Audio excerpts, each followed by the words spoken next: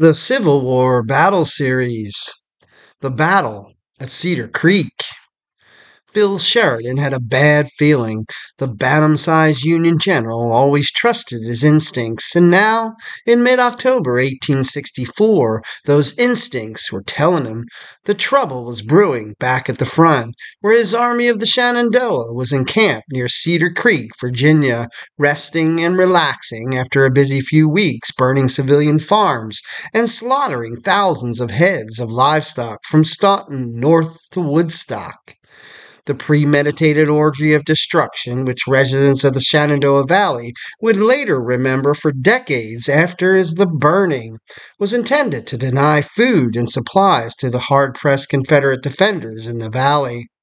It had been presaged by two significant victories by Sheridan's forces in the past month at Winchester and Fisher's Hill, opening the way for Union troops to devastate the region known as the Confederacy's breadbasket. When this is complete, Sheridan had boasted to his superiors in Washington, the valley will have but little in it for a man or a beast. While his soldiers looted and burned, Sheridan rode behind them in a jaunty two-seated wagon, waving a cigar and urging them on. Sheridan's forces now were camped near the historic Belgrove Plantation, a colonial-era mansion that had been the home of Major Isaac Hite, brother-in-law of President James Madison and friendly neighbor of President Thomas Jefferson, who had personally designed the limestone dwelling for Hite in 1794. While the soldiers idled about their tents, Sheridan made a lightning-quick trip to Washington to discuss future strategy with Secretary of War Edwin Stanton and General-in-Chief Henry Halleck. Not wanting to be away from his army too long, Sheridan had arranged to have a special train standing by to take him and his staff back to Martinsburg as soon as the meeting was over. They spent the night of October 17th in Martinsburg, then rode 28 miles west to Winchester, where they spent another night at the home of a local tobacco merchant, Lloyd Logan. Before turning in, Sheridan sent a message to Major General Horatio Wright, whom he had left in temporary command of the army at Cedar Creek. Wright sent back word that everything was quiet. He planned to reconnoiter enemy positions early the next morning. Sheridan, relieved, went to bed for the night.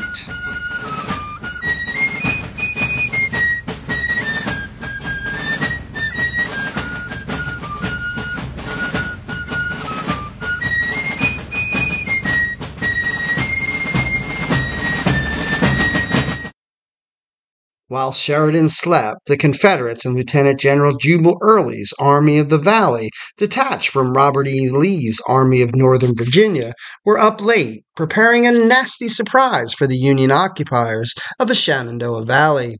Twice in the preceding month, Early's defenders had been smashed by Sheridan's forces, embarrassing routes that had driven the Confederates back into the foothills of the Blue Ridge Mountains and left the harvest-laden valley unprotected. Early, a hard-drinking, irreligious old infantryman, intended to reverse those defeats and once again, in his own words, scare Abe Lincoln like hell. To do so, Early turned to Georgia-born Major General John B. Gordon, his senior division commander. With the help of Stonewall Jackson's former mapmaker, Captain Jedediah Hotchkiss, Gordon devised a plan to strike to the left flank of Sheridan's army. Protected, so they thought, by the steep side of Massanutten Mountain, the Union commanders had left the flank comparatively undefended. But Gordon and Hotchkiss had personally scouted the area dressed as farmers and had discovered a narrow pig path that wound across the mountain. By marching single file in the dead of night, Gordon's 3 divisions, 7,000 strong, could clear the mountain, ford the waist-deep north fork of the Shenandoah River, and fall upon the enemy flank like avenging angels, or devils, depending upon which side you were on. Striving to suppress every sound, Gordon recalled, the long gray line, like a great serpent, glided noiselessly along the dim pathway above the precipice. To reduce noise, the soldiers had left their canteens behind, and the officers had similarly abandoned their swords. It was hard going for the Confederates, who had to thrash their way in the dark through thick tangles of brambles and stumble over loose chunks of shale and fallen logs.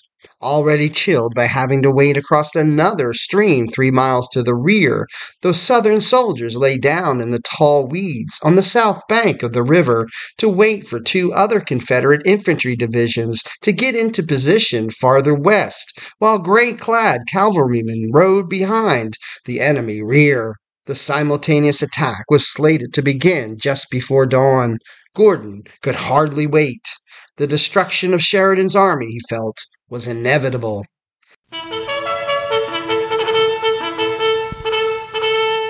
At 5 a.m., Gordon ordered his men to ford the river. The water was so icy, even in early fall, that one Confederate in the 31st Virginia Infantry compared it to cutting off his legs at the water line. Nevertheless, the Southern troops slid into the river and quickly waded across, forming into battle lines as soon as they emerged dripping from the water. The jumping-off point for the attack was the Cooley homestead, a mile beyond the river. Gordon's 3 divisions were shaped like a spear point. Major General Stephen Dodson Ramser's division was on the right, with Brigadier General Clement A. Evans temporarily commanding Gordon's own division on the left. Behind Evans was Major General John Pegram's division in reserve. While Gordon's strike force massed on the unsuspecting Union left, Major General Joseph Kershaw's division launched a diversionary assault on the Union left center, and Brigadier General Gabriel Wharton led another attack on the Union center along the macadamized Valley Turnpike. Several miles to the west, 2 brigades of Confederate cavalry galloped forward to strike the Union right. The attacks went off almost exactly at the same time, catching most of the enemy soldiers still asleep in their tents. Major D.A. Grimsley, part of a 300-man detachment that was riding north toward Belgrove Plantation to personally capture Sheridan, where he was believed to be headquartered, heard the initial volleys that opened the battle. It was not ushered in by a few preliminary shots, as was generally the case, Grimsley recalled, but it was a prolonged roll without cessation for apparently 5 minutes. After the volley was over, the echo of it seemed to roll back and forth over the valley a half-dozen or more times. When it had once died away, it would return to you again from another direction. Union soldiers in the center, who had the protection of breastworks, trenches, and abatis, put up a brief fight before being overwhelmed. Another Union victory, the Confederates jeered as they broke through the defenses. Union Colonel Joseph Thorburn was shot down and killed as he attempted to rally his men. Meanwhile, on the far left, Gordon's column rolled through the isolated camp of the 9th West Virginia Regiment almost before the Federals knew what was happening. They jumped up running, recalled Private G.W. Nichols of the 61st Georgia, and did not take time to put on their clothing, but flee in their night clothes without their guns, hats, or shoes. Beyond the camp was the Union wagon park, whose teamsters were huddled in a steep ravine to escape the fire. Poor fellows, remember Shadwell of the 31st Georgia. It looked like murder to kill them, huddled up there, where they could not defend themselves, while we had nothing to do but load and shoot. Those Union troops who survived the first volleys scrambled up the far side of the ravine in a desperate bid to escape. Their knapsacks on their backs presented a conspicuous target of our rifles, said Shadwell. I was surprised as I crossed the ravine to see how few of them were killed. Soon, the entire left wing of Major General George Crook's Union 8th Corps broke for the rear, uncovering the left flank of the neighboring 19th Corps, commanded by Major General William Emory. Emory's corps was sheltered behind a formidable set of breastworks, fortified by steep piles of dirt and protected in the front by a sharp pine abatis and a 15-foot deep ditch. Cedar Creek itself wound in and out of the breastworks. It was, as a Confederate attacker said, one of the most completely fortified positions by nature as well as by hand of any line occupied during the war. The disintegration of the 8th Corps, however, left the men of the 19th Corps in danger of being enveloped on all sides. Emory, thinking quickly, sent one brigade forward to slow the Confederate advance and ordered Colonel Edward L. Molinaw to move his brigade onto the reserve side of the breastworks. It was hopeless. In short order, Kershaw's division overran the men in the 156th and 176th New York regiments. The improvised position, in the words of Union Captain John W. DeForest of Emory's staff, had been changed from a fortress to a slaughter pen. Emory gave the order to fall back. As Emory's troops retreated, their comrades in the Sixth Corps, acting as the Union Reserve, covered the retreat as best they could. At Bella Grove, Crook and his staff attempted to stem the tide of disaster, while company clerks flung papers and maps from Sheridan's headquarters into a hastily loaded wagon. A hastily organized counterattack failed to check the Confederate advance. At 7:30 a.m., the most incredulous Southerners overran the Federal camp at Belle Grove and immediately began looting the now abandoned tents. What a sight, recalled Confederate Captain D.A. Dickert. Here came stragglers who looked like half the army, laden with every imaginable kind of plunder. Some, with an eye for comfort, had loaded themselves with new tent cloths, nice blankets, overcoats, or pants, while others had invaded the sutler's tent and were fairly laden down with such articles as they could find. I saw one man with a stack of wool hats on his head, one pressed in the other, until it reached more than an arm's length above his head.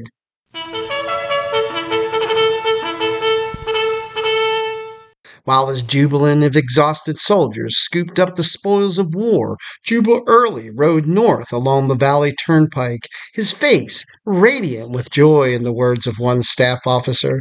In mock Napoleonic grandeur, he intoned, "Ah, the son of Middleton, the son of Middleton." Just south of the crossroads village, he encountered Gordon, who was attempting to reorganize his men and send them after the retreating Federals.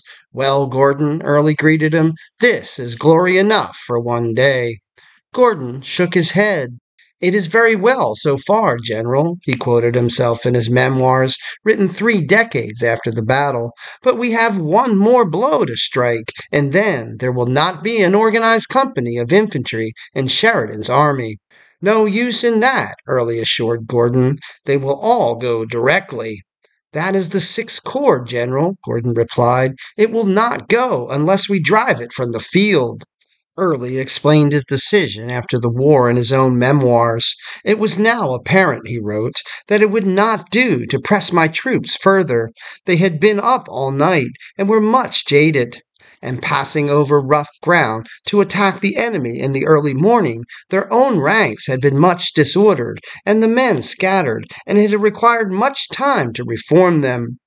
Having driven off an army nearly twice his size, capturing 1,300 prisoners and 18 artillery pieces in the process, Early seemed content to hold the ground and consolidate his gains. He may have overestimated his men's weariness. He certainly underestimated the will of his chief adversary.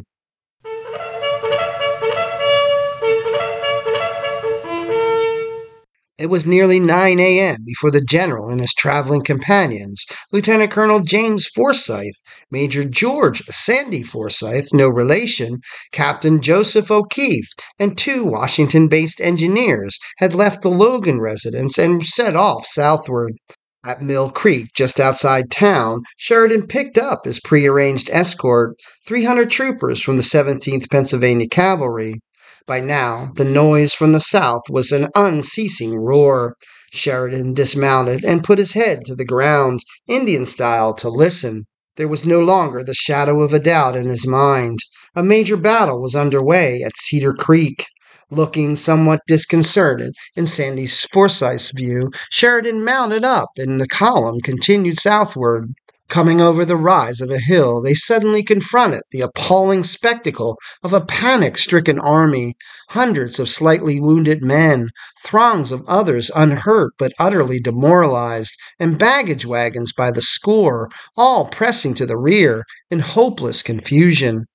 From a handful of frazzled officers, Sheridan heard what his eyes had already told him. The army had been surprised and routed. It was scarcely to be believed. Sheridan had seen another routed army, or half a routed army, 13 months earlier at Chickamauga, but at least then he had been present and in the midst of the action. Somehow, while he was still sleeping, a Confederate force had fallen on his own army at Cedar Creek. Sheridan's first thought was to regroup outside Winchester for a last-ditch stand, but as he moved on, walking Ramsey at a measured pace while he mulled over what to do, he decided instead to continue to the front. The example of his unfortunate commander at Chickamauga, William Rosecrans, may have been in the back of Sheridan's mind. Whatever the inspiration, Sheridan's decision was a monumentous one for both himself and the Union forces of war. All his life he had responded aggressively to any challenge, a small man who had learned to strike back hard at the first sign of danger.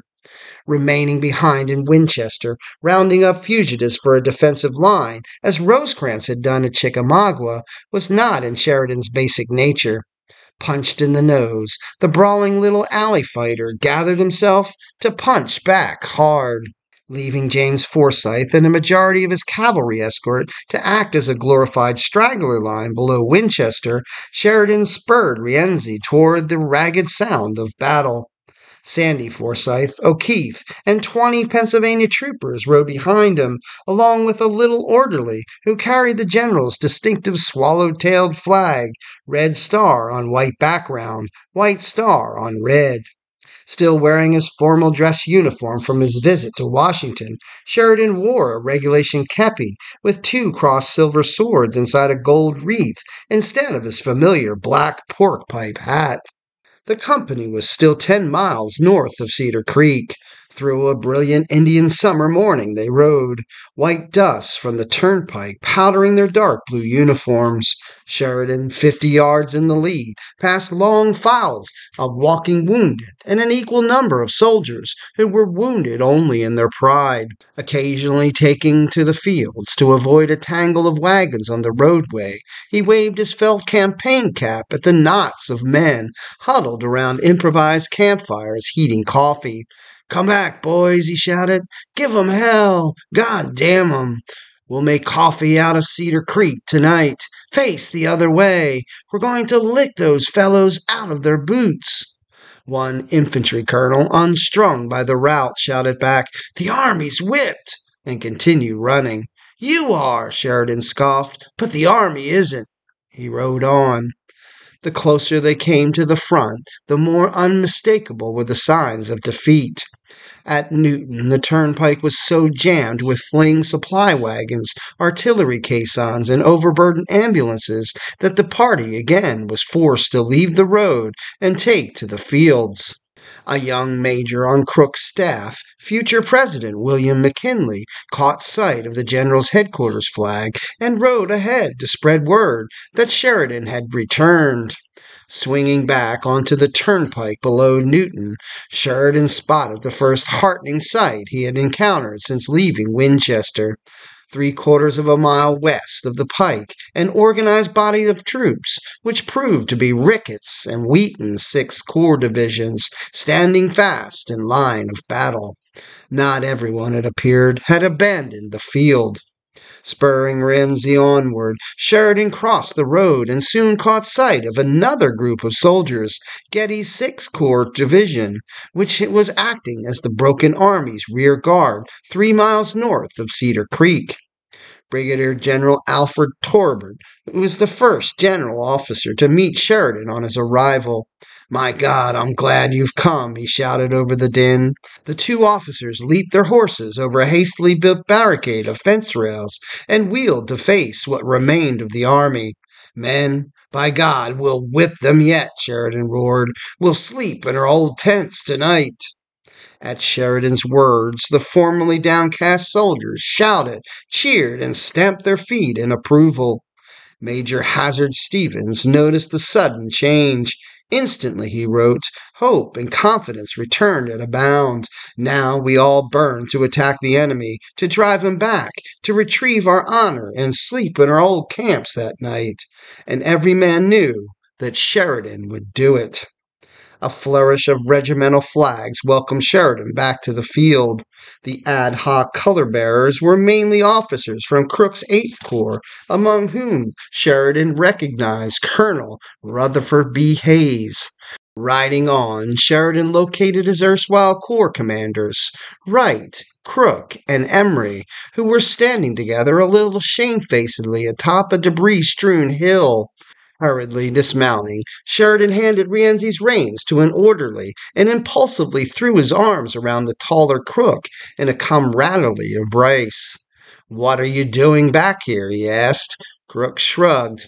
Wright, in whose charge Sheridan had left the army 4 days earlier, looked on silently, his chin still dripping blood from a rebel bullet. Well, we've done the best we could, Wright offered. That's all right, Sheridan said, somewhat surprisingly given the morning's events. Emory broke the fraternal mood. His troops, he said, were prepared to cover the retreat. Retreat, hell, Sheridan stormed. We'll be back in our camps tonight. Hastily taking stock of the situation, Sheridan broke up Wright's and Emory's other divisions, anchoring them to Getty's steadfast line and sending Brigadier General George Armstrong Custer's cavalry division over to the Union right. All this took time. It was nearly noon before the long blue line was formed again. Meanwhile, Sandy Forsyth suggested that Sheridan ride the length of the front to show himself to the remaining troops. Sheridan, his blood boiling, needed little prodding. He galloped along, swinging his hat in his right hand to give the soldiers a glimpse of his familiar bullet-shaped head. A mighty cheer went up. To Major Aldous Walker of the 8th Vermont, it seemed that no more doubt or chance of doubt existed. We were safe, perfectly and unconditionally safe, and every man knew it. Sheridan's return electrified his troops, but nothing was done immediately to reverse the morning's events. By now, Early had the better part of 6 hours to renew his attack, entrench his position, or withdraw from the field with his hard-won booty. Instead, as Gordon had feared, the Confederate commander dithered away precious hours, sending out tentative, unsupported probes that were easily beaten back by the Union defenders. We halted, we hesitated, we dallied, Gordon remembered, firing a few shots here, attacking with a brigade or a division there, and before such feeble assaults, the superb Union Corps retired at intervals and by short stages. Even as long as 30 years later, Gordon cannot conceal his bitterness and anger at Early's delay. We waited, Gordon fumed, waited for weary hours, waited till the routed men in blue found that no foe was pursuing them, and until they had time to recover their normal composure and courage. Waited till Confederate officers lost hope and the fires had gone out in the hearts of the privates. Early himself admitted as much.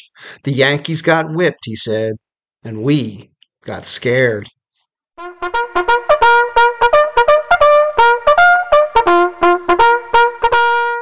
The afternoon wore on. An eerie quiet blanketed the battlefield. Sheridan, having calmed down considerably since his ride to the front, lounged on the grass at his hilltop headquarters, elbow propped casually on the ground, waiting for the rest of his army to straggle back into camp. Aides kept dashing up, urging him to retake the offensive, but Sheridan put them off with a clipped, "Not yet." It was nearly 4 p.m. when he finally judged the time ripe to counterattack. Orders went out to the various corps commanders. Emory, on the right, was to lead the charge, swinging left as he advanced to drive the enemy toward the Valley Turnpike. Wright's corps in the center would move ahead more deliberately, giving Emory time to make his turning movement. Crook's corps, still disheveled from its morning beating, was to hold the Union left, blocking the turnpike and serving as a backstop to the giant Union pivot. 200 Northern buglers sounded the charge, and the men of the 19th Corps moved out on the right, aiming for the Confederate left flank, anchored on two small hills a half-mile away. This flank, held by Gordon's own division, was perilously strung out, with a good 30 feet between each man. Worse yet, there was a gap between the westernmost brigade and the rest of the army, a gap that would prove a veritable death trap if left open many minutes longer, he warned. Sheridan, his view obstructed by trees and distance, had no way of knowing this. He simply sent his army forward and waited for events to unfold naturally and inevitably. A jagged orange blast of gunfire erupted along the Confederate line as Sheridan's army came into view. A deep roar broke upon the summer stillness, recalled Dr. Harris Beecher of the 114th New York, in which the very sky seemed to quake. Then an overpowering torrent of shells, grape, and bullets tore through the devoted ranks with murderous effect, followed by a stifling cloud of smoke which hovered over the assailants and dimmed the horrid sight. On the right, Emory's men withstood the murderous volley, and fighting blindly in a jungle-like thicket of trees and vines, seized the hills on the enemy left. Sheridan, now riding a replacement horse, Breckinridge, joined his men on the crest and told them to wait for Custer's cavalry to lead the next wave of the attack. That's all right, he encouraged. Custer arrived a few moments later, his yellow-blonde hair waving in the breeze, and impulsively threw his arms around Sheridan's neck. The general, a little irritated, disengaged himself from the embrace, then resumed inspecting the new lines. "Lie down right where you are," he told the men, "and wait until you see General Custer come down over those hills, and then, by God, I want you to push the rebels." The attack on the Confederate center had not gone as well as the one on the left. Kershaw and Ramser's division, sheltered behind improvised stone walls, stood their ground. Rifle fire was deadly and continuous along the lines. Neither side could move forward or take the chance of withdrawing at such close range. A furious deadlock held sway over the field. Then, at 4:30, the Gray Dam broke as Custer's troopers swung left behind the Confederate flank and drove the panicked foot soldiers before them.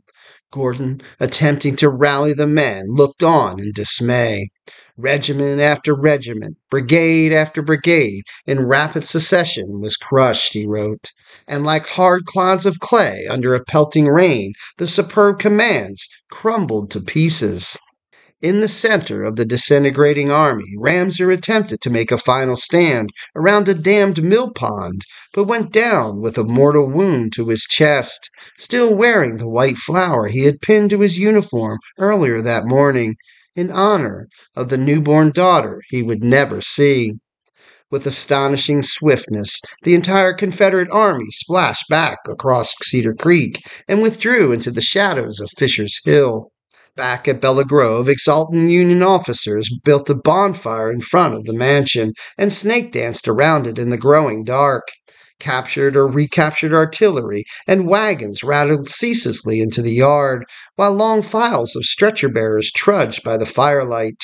Sheridan paced back and forth, exchanging handshakes and backslaps with the delighted subordinates.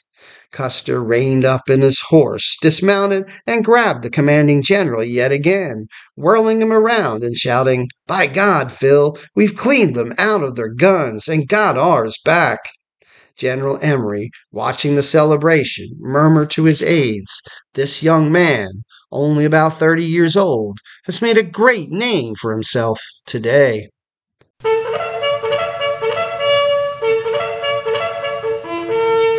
So he had. The victory at Cedar Creek was a personal as well as national triumph, and Sheridan had virtually willed it into being. From the lonely moment on the Winchester Turnpike when he had deliberately chose to return to the battlefield, he had accomplished something of a military miracle, rallying a beaten army, reinvigorating it with his own tornadic personality, and sending it forward to an 11th-hour victory, the likes of which had seldom been seen in American history. At his own headquarters in Petersburg, Union Commander-in-Chief Ulysses S. Grant said of his longtime protege, "Turning what bid fair to be a disaster into glorious triumph stamped Sheridan, what I have always thought him, one of the ablest generals." Back at Newmarket, 35 miles south of Cedar Creek, Sheridan's thrice-beaten adversary paused to make his own report to his commanding officer.